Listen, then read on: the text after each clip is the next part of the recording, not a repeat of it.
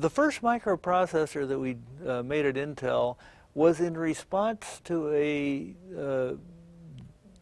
interest in a Japanese calculator company that wanted to make a family of scientific and business calculators. Ted Hoff saw that by using a general-purpose architecture, general-purpose computer architecture, the kinds of things that were being built in larger mini-computers at the time, it would be possible to do all of these calculators.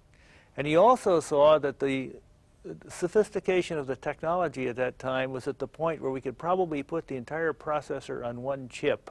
This was really a very important breakthrough. He was working with Mr. Mazur in seeing how to realize this, and then we hired Dr. Fagin, who we had known back at Fairchild, to come in and actually lead the project to realize the processor that Dr. Hoff had conceived.